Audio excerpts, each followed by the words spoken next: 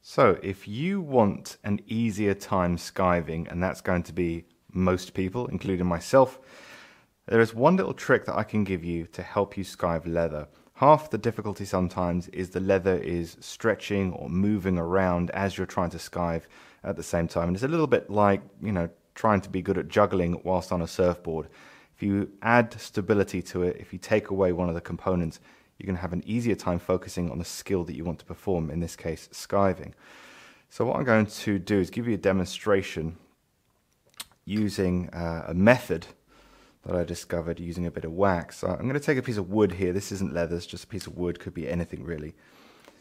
And I'm going to take a block of wax and I'm going to mark a line of wax like so. Maybe mark a couple of them just to give myself the upper hand.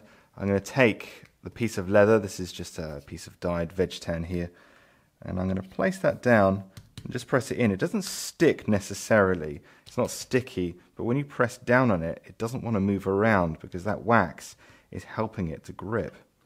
So that when I press down with a knife, I don't have to apply as much pressure, just supporting it from the back as I go along to make the skive. And it just makes life a little bit easier, and it comes away easily afterwards, but this grip will last for a few skives.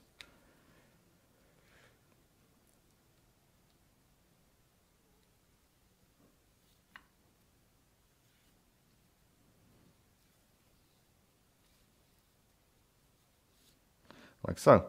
And then if you want to remove it, all you have to do is just take a cheap knife, for example this Japanese knife here, Japanese style knife, and just remove that wax. If you really want to get it off there, just a little rubbing alcohol, doesn't take too much to get rid of it, and your paring stone's back to normal.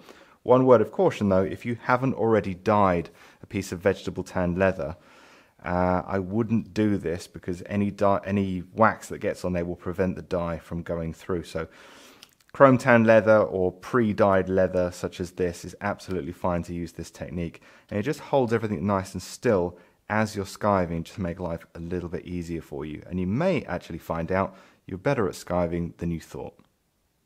If you enjoyed this tip, let me know below, and if you have any skiving skills to share with the community, don't forget to comment below.